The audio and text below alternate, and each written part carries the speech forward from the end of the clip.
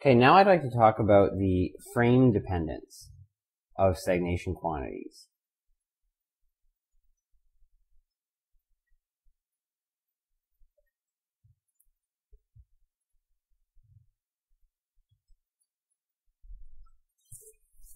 So remember that stagnation is defined relative to some reference frame which may itself be moving. So the example that you should be familiar with from the first part of this course is looking at an airplane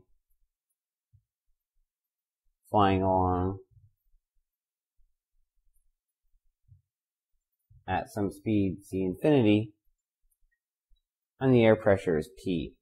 So let's say the atmosphere is still, there's no wind, and the airplane is flying through this. So what's the stagnation pressure?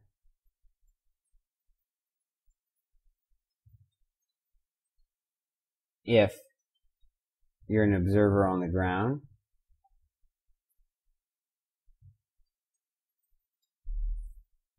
where the pressure is also P.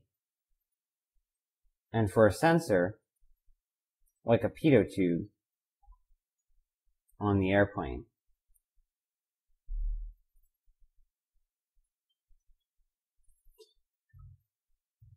So for case A, PT is, let's say the speed is low enough that we can consider this incompressible, P plus 1/2 rho C squared, but C of the observer is 0, and of the air, if you're stationary, is 0. So PT just equals P.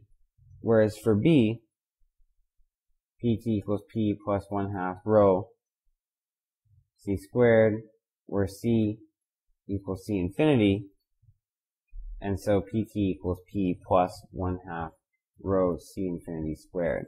So this illustrates that the frame of reference in which you find yourself affects the stagnation quantities.